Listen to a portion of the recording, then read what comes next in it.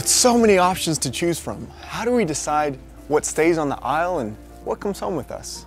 From the foods that we buy while out and about to the dishes we prepare while back at home, we're constantly faced with a decision about nutrition. Studies continue to show that the quantity and quality of what we consume is directly linked to our health and function of our mind and bodies. So how do we incorporate proper nutritional tips into our lives? Today we'll be talking about some of these tips, discover a story about someone who thought he had it all, and learn more delicious recipes from the NEWSTART kitchen. All this and more on today's episode of NEWSTART Now.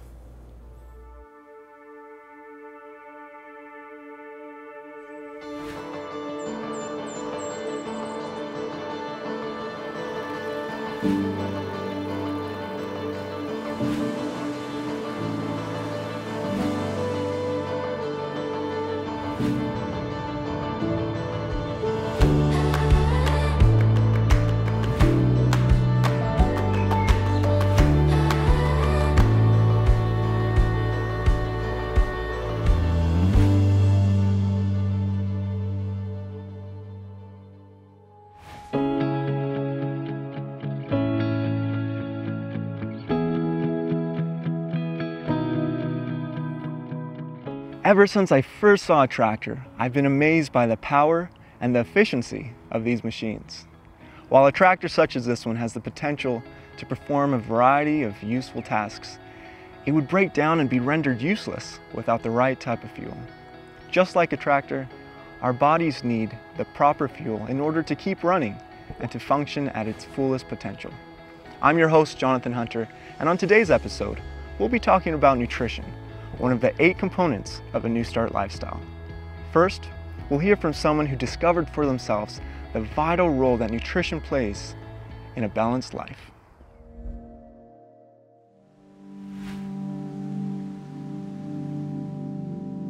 Our mission here is a free daycare for the working poor, and we have about 50 children under the age of 5 in the free daycare, and we serve the communities around here.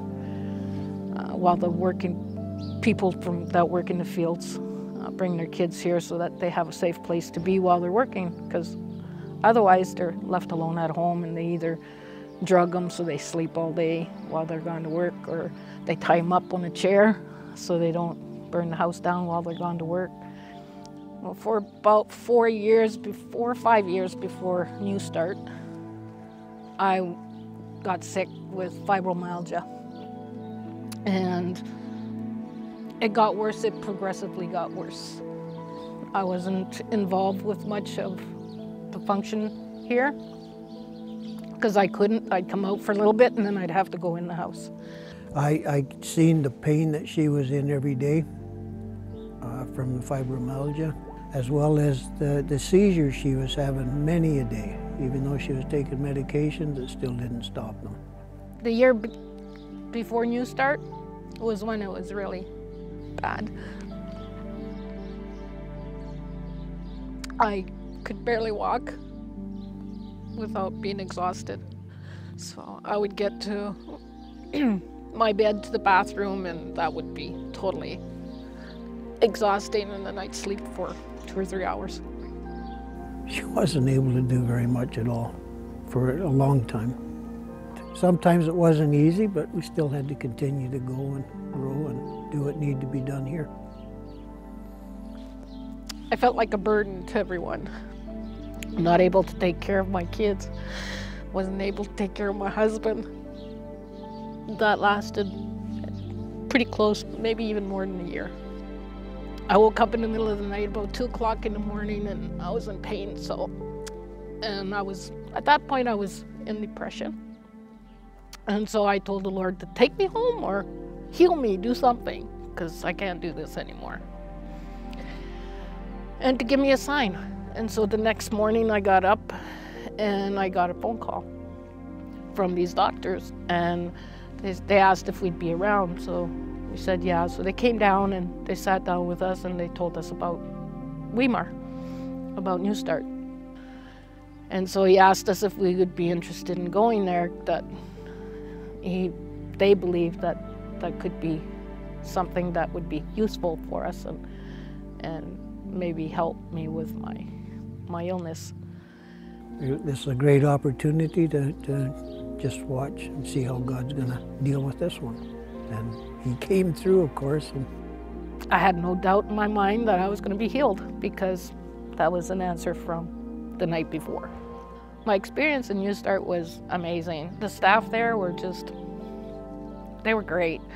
And after 3 days of being there, I had already lost 15 pounds, I think, after 3 days. After the first week when they weighed us. And 4 days in, I'd gotten off all my medication. I had no more pains, I had no more seizures. And so I could already see that God was healing me. Since I got back, I've been able to go hiking with the kids. I went hiking up on the hills back there. I played volleyball with them. we follow what we learned. We stay away from the snacking. We go to bed early, we rise early. And then, like they say, the nutrition, the exercise, the water. I'm outside every day. When I came home, I told everybody at NEWSTART also. I told them before I left that we had 2 mountains in our backyard that I wanted to climb, to hike with the kids, and I told them that the smaller one I'd be doing at the end of July, and then the bigger one I'd do it by the end of the year. But I did them both by the end of July. So I'm pretty proud of myself.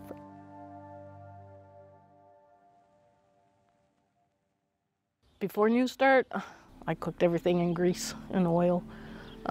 We ate a lot of red meats, hamburgers, lots of pasta with hamburger. Fatty foods, French fries, fried chicken, potatoes, fried eggs, fried everything, bacon. And I would drink at least 4 cups of coffee a day. I would drink a lot of sugar, juices, soda. And so we weren't eating very healthy. And we'd eat whenever. We didn't have a scheduled time to eat. We would just, sometimes we'd eat 3 meals a day, sometimes 2 meals a day. But we'd never ate properly. Before I left NEWSTART, I called my staff and I told them to go clean out my house. I wanted all the food that was in there out because we were going to start fresh, and I didn't want to come home and see any temptation. And so they did. They took everything, even the good stuff that I was able to eat, they took. So they cleaned everything out. So I went shopping. I had a new start, and stuck to it. I'm still sticking to it. Still no eating. We're still not eating any meat products. No beef, no steak, no nothing, no red meats. I don't miss the old way. I enjoy the new foods. I enjoy the vegetable soups that are made. I don't miss hamburger. I don't miss steak, and I just welcome this new lifestyle change altogether. It's made a difference in all of us, and it's been a blessing for all of us. What you eat is killing you. And NEWSTART can teach you a new way of eating and a new way of taking care of yourself and change your bad habits and make them better and help you to be healthier and live a more active lifestyle and longer life.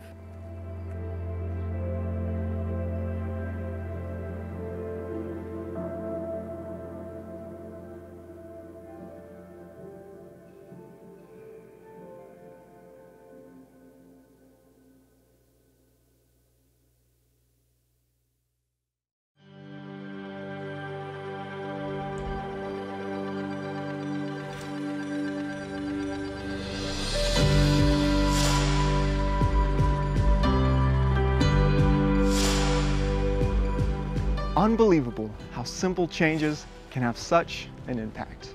What's also unbelievable is the complexity of food and the hidden health principles found in something as simple as a basil leaf.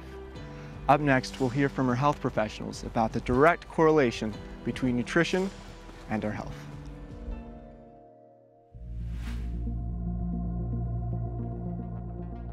Oh, you want me to do this thing? Yeah, go for it. You're serious? Yeah. Take one. Nutrition is the fuel that helps our bodies to be healthy. Because it's the foundation on which our health is built. How we function day to day in our thought process is greatly affected by what we eat. Our brain chemistry, those neurotransmitters, are made out of nutrients. They have to do with what we're eating and what we're putting into our body. Nutrients means vitamins, minerals, fiber, antioxidants, phytonutrients. And so even our ability to think rationally and to be able to have a positive attitude can be related to nutrition. If you're not eating the right foods, your body cannot make the right products. You've heard the term, you are what you eat. So every single thing in your body is dependent upon good nutrition. You cannot outrun a bad diet. We have so much junk food, ultra-processed foods, that's actually killing us. The majority of diseases, be it high blood pressure, diabetes, cardiovascular disease, and some types of cancer are related to what you eat. And it's pretty clear, and I think a growing body of evidence is supporting the idea that a plant-based diet really has a significantly positive impact on all of these diseases. Heart disease, cerebrovascular disease, kidney disease. We want to get healthy at as early an age as possible, because the earlier we get healthy and have good habits, the longer they last. If you're consuming a standard American diet, you're eating a lot of processed foods, you're eating a lot of red meats, you're not eating a lot of fiber, you're not getting a lot of fruits and vegetables and grains, legumes especially, you're not getting any of those things. So probably the first step to eat healthy is to move from a diet containing animal products to a diet that is plant-based. Most important thing is increase the fiber in your diet. Where is fiber found? It's only found in the plant kingdom. So if you're increasing your fiber, you're by nature decreasing animal products. There's no fiber in animal products. A heavy processed, heavy meat-based diet are those things that really correlate quite strongly with whether you're talking about colon cancer, breast cancer, prostate cancer. If you can minimize your taking of processed foods and/or meats, all of these other diseases are going to be diminished to one degree or another. And there's a couple of suggestions that I would give to everybody. High in antioxidants and actually low in arachidonic acid and oxidized cholesterol. Arachidonic acid is a pro-inflammatory mediator. It's going to mess with our immune system. It's going to actually even mess with how we feel, because when our brain is inflamed, we're going to feel bad. And so arachidonic acid is present in meat, it's present in eggs, it's present in fish, it's not present in any plant foods, and it's not even present in dairy. And interestingly, oxidized cholesterol is only found in animal foods as well. And oxidized cholesterol is what actually damages our endothelium. These are the cells that line our circulation. And then we can get plaques building up, and then we can get blood clots and those sorts of things, and it can impair our circulation to vital aspects of even our skeletal system, our intestinal system, our brain, our heart, those sorts of things. A lot of information out there coming out from really cutting edge athletes that they actually perform, their bodies recover quicker, their muscles recover much faster when they follow a plant-based diet. Wholesome food, real food, that's a place to start. these days families eat out a lot or get takeout or convenience foods from the grocery store. They don't eat together. I would encourage you to just make food, sit together as a family, and enjoy your time together. That's part of good health as well. Have the family be involved in changing your diet. Get them involved, have them come and make some of the recipes with you. Make it enjoyable. When you have to throw something out because it's just, whoa, didn't work out, laugh about it, have fun with it, and set another goal for each other and involve one another. In regards to healthy breakfasts, I'm still more of a traditionalist when it comes to breakfast. So grains and fruits and nuts. That's a great way to start breakfast. What I tell people, you need to focus on your culture.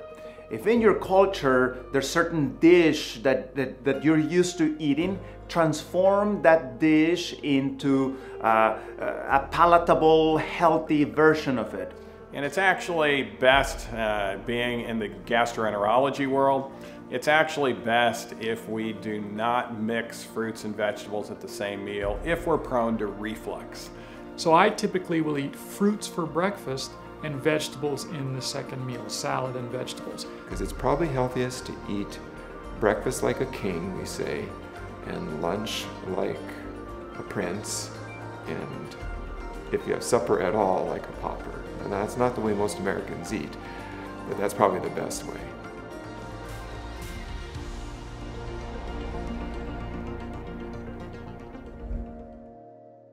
Hi there, I'm Dr. Gallant. Did you know a tomato has 4 chambers and is red? Your heart has 4 chambers and is red. Tomatoes contain lycopene, which is a powerful antioxidant that combats free radicals which are harmful to our bodies. Tomatoes are a good food for your heart and your blood.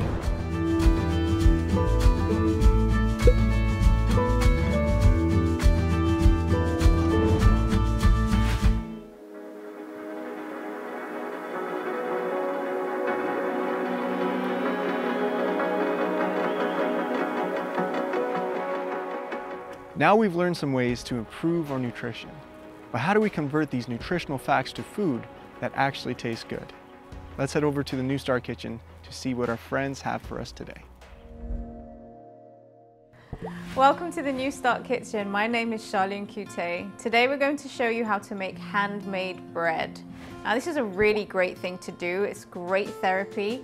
So the first thing we're going to do is get stuck in with the flour. We have 3 cups of whole wheat flour, a 1/4 cup of applesauce, a cup of water, 5 tablespoons of gluten flour, a tablespoon of yeast, 1½ teaspoons of salt, 4 teaspoons of maple syrup, and a 1/4 cup of water. So we're going to condition the flour first. So we're going to do this thing in stages. So first we're going to add the applesauce and the water to the flour, and then we're going to form that into a dough. And once it's formed into a dough, we're going to let that rest and sit covered for an hour, and then we're going to add the rest of our ingredients. Okay, so I like to use a fork to start off with, and then you need to get stuck in with your hands. So initially it's a bit sticky, so bring it together in your bowl just for a bit. And when it starts to get a bit stiff, that's when you need to get your hands involved. And I think that's about now. Okay, so we'll put that to the side. And you're just bringing it together, going around the bowl, bringing it together. It may seem a little dry at first, but the moisture is in there, and we're just locking it into the flour right now. So keep turning, and you want to try and get all of the flour off the side of the bowl. Whenever I was working or being taught how to use things in flour by my grandma or my mum, they said a good dough is when the bowl comes away clean. So we're going to keep going till we incorporate everything into this dough, and hopefully we'll get a clean bowl at the end. It's a good workout for your arms too.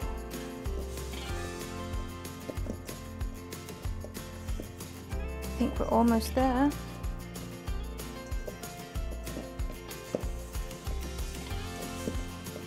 And I think we did a pretty good job of cleaning that bowl. And it's all brought together now. So you can just go ahead and leave that. This is how it should look. Go ahead and leave that in the bowl and cover it with a clean tea towel. And we're going to let that sit for an hour, and then we'll be back. Welcome back to the NEWSTART kitchen. We've let our dough rest, and now we're going to finish incorporating the rest of our ingredients. So we are going to put in the gluten flour, the yeast, the salt, the maple syrup,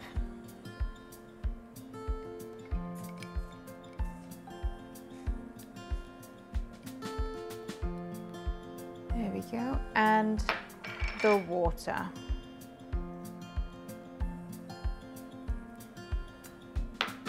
And now we're going to get stuck in again, and we're going to mix all of this in until it's incorporated. So you can keep turning your bowl round as well as you keep kneading the mixture together. Doing this is better than using a stress ball.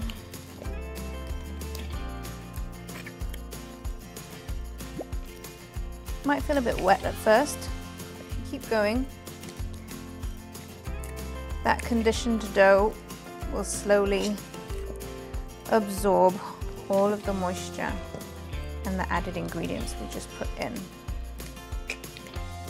Once it's all kind of come together, you're going to transfer this mixture to a smooth surface, and then we're going to knead it for 10 minutes.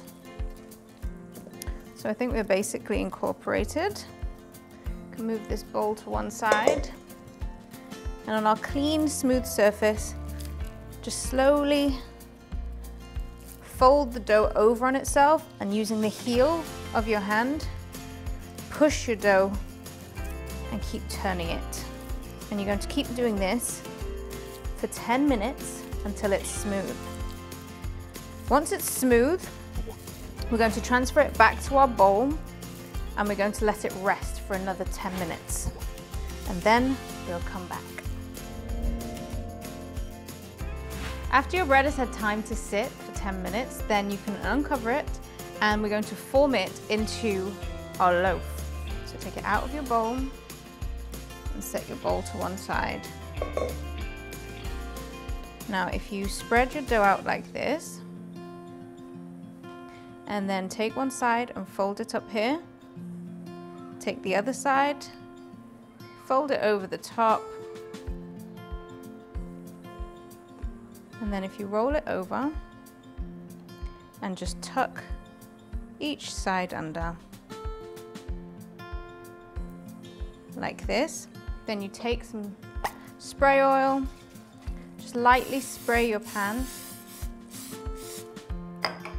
And then you're going to set your loaf inside here, just like that. And then you cover it again, and you let that rise for another 30 minutes to an hour. Ideally, you just want it to be doubled in size. So when it's doubled in size, then we'll be back to put it in the oven. So as you can see, our bread has doubled in size. It's filled the pan. And we're now going to put it in the oven to bake for 45 minutes at 325 degrees. And then we'll take it out and we'll show you what it looks like. So I've taken my bread out of the oven, and you want to cook your bread until you hear a hollow sound. And I've allowed it to cool for a little bit.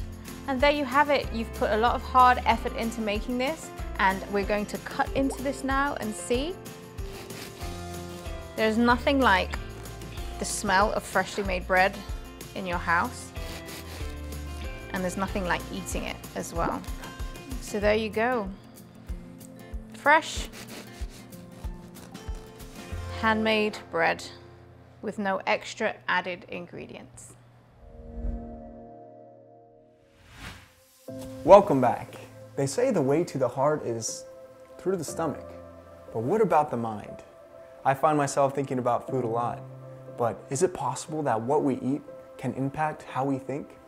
Up next, Dr. Neil Nedley will share more about nutrition and about the gut-brain connection.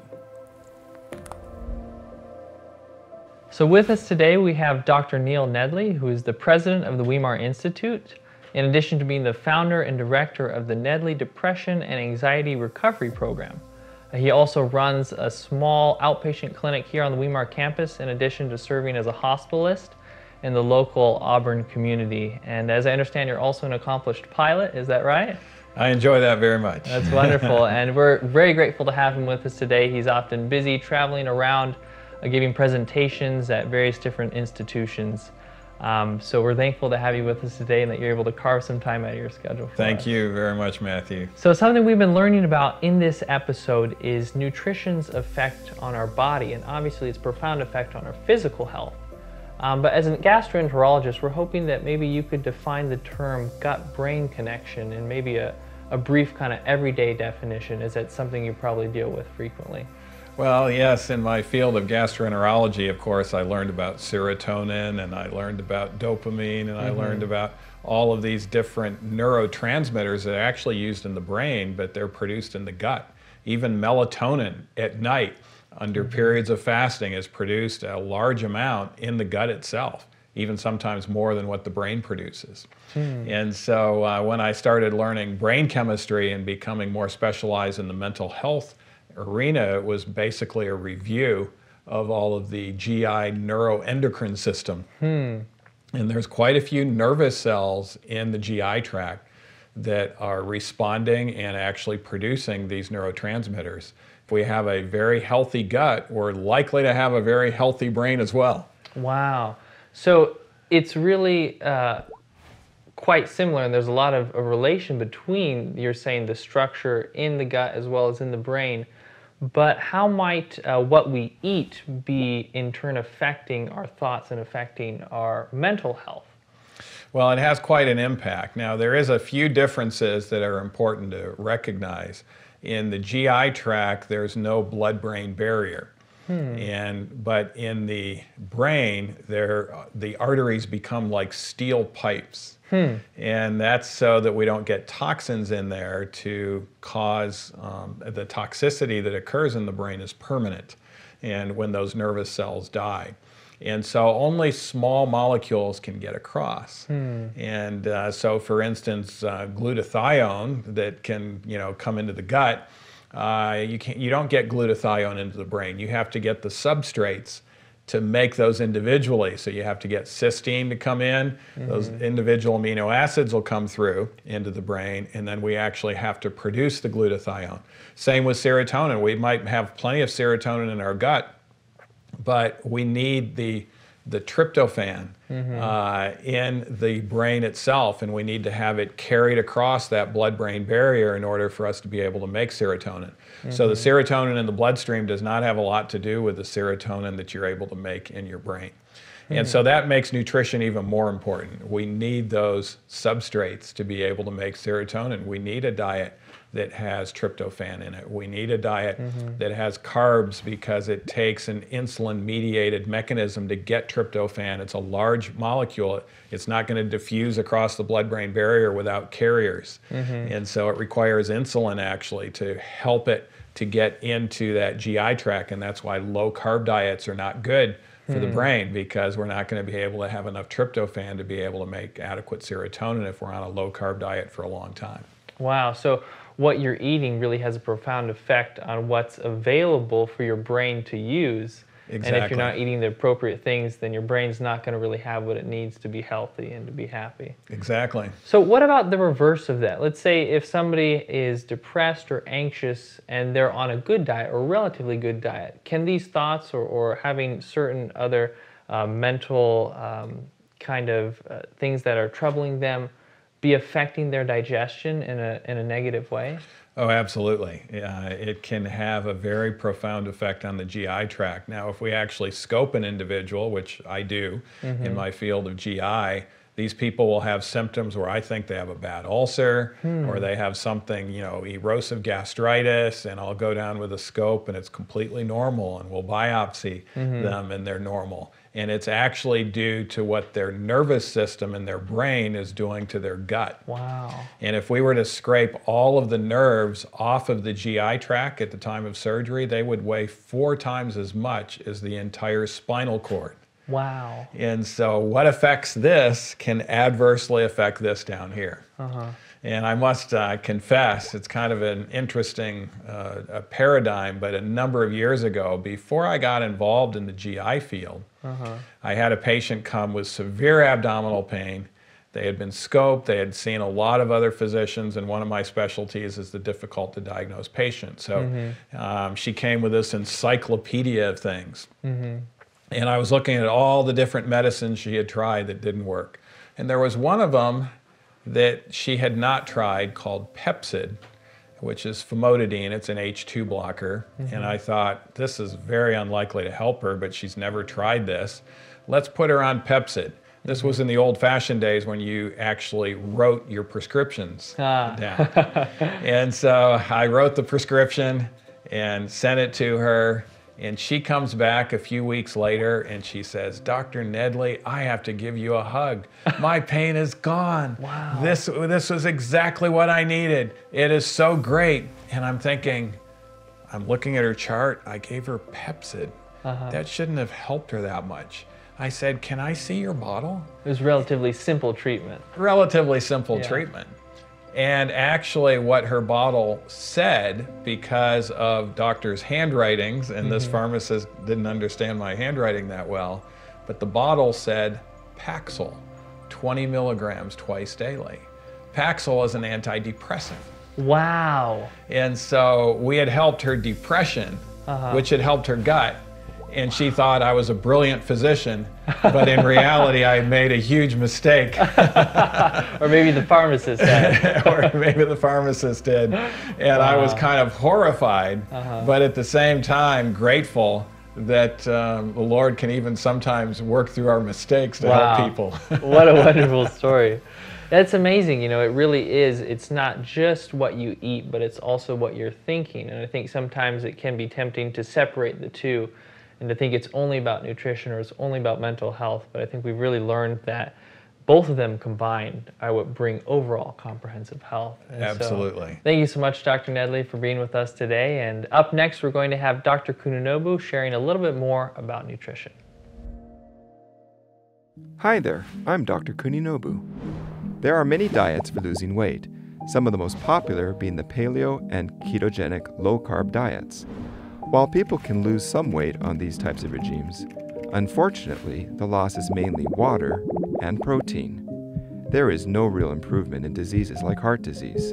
In fact, these diets may actually make the disease worse. A whole food plant-based diet, on the other hand, improves not just weight, but helps prevent, stop, and even reverse lifestyle diseases like heart disease, high blood pressure, diabetes, and high cholesterol. So why don't you try a plant-based diet today?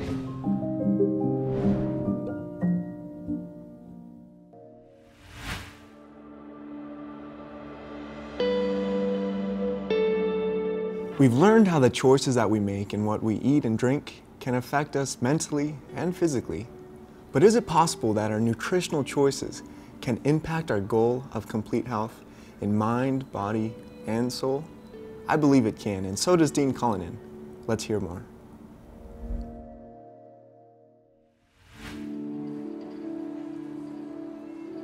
Have you ever walked into your house and just found yourself lifted off your feet as your nose catches a whiff of freshly baked bread in the oven?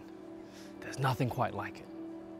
Ever had that same experience walking into a butcher's or a fishmonger's? Probably not. It's almost as if we've been hardwired to like certain foods, whereas others have just been habit and tradition. If we go back in time to when man was first created, his diet was quite simple. And no, it wasn't because Adam and Eve hadn't yet figured out just how to roast beef, but rather these foods were unnecessary. For people that were likely perfect, likely far bigger than us, stronger than us, and faster than us, a plant-based diet was sufficient. And all the science today tells us that nothing has really changed in that regard. It's almost as if the ideal diet that God gave man and woman at the beginning of time is still the ideal diet that He gives to us today. The reality is that if you and I want to make significant and lasting changes to our bodies, we need to start with what we put into our bodies, the fuel. And just as you'd want to make sure that you're putting the right fuel into your car, so we ought to be putting things into our bodies that they were designed to work with. Otherwise, just like your vehicle, you're going to find yourself breaking down more times than not.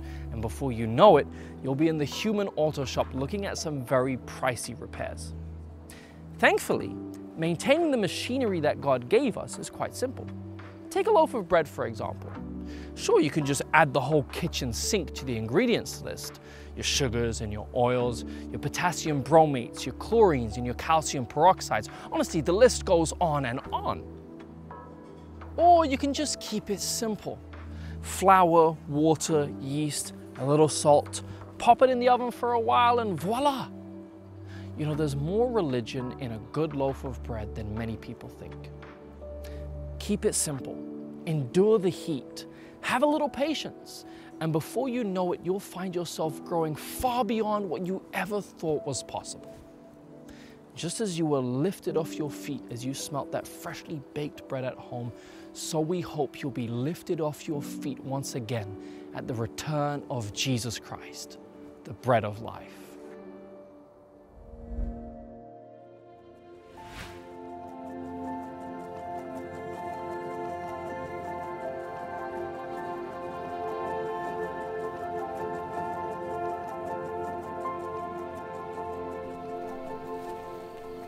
There's nothing like the first sign of spring, especially after a long and hard winter. Everything is dormant, the clouds are gray, and it looks as if winter's never going to come to an end. But then there's that small hope that things are going to change. Maybe that's the warm air, maybe it's the cherry blossoms, or maybe it's the small bees. But it gives you hope. Do you ever feel like you're going through a season of winter in your life? Do you feel like your outlook is negative, or maybe you're not doing well with your health? Maybe it's everything and you just want change. In today's program, we hope that you've not only discovered the importance of nutrition, but have also been given the tools necessary to make a change that will last. If you would like to know a little bit more about our NEWSTART principles, we invite you to become a member of our NEWSTART Online family. Our program features health presentations pre-recorded by our medical team, delicious and nutritious recipes from the NEWSTART kitchen, and encouragement and resources needed to make a change that will last. All this and more is just a few clicks away, so use the promo code below to get started with your NEWSTART Online journey. Until next time, I'm your host, Jonathan Hunter, reminding you that it's never too late to make a new start now.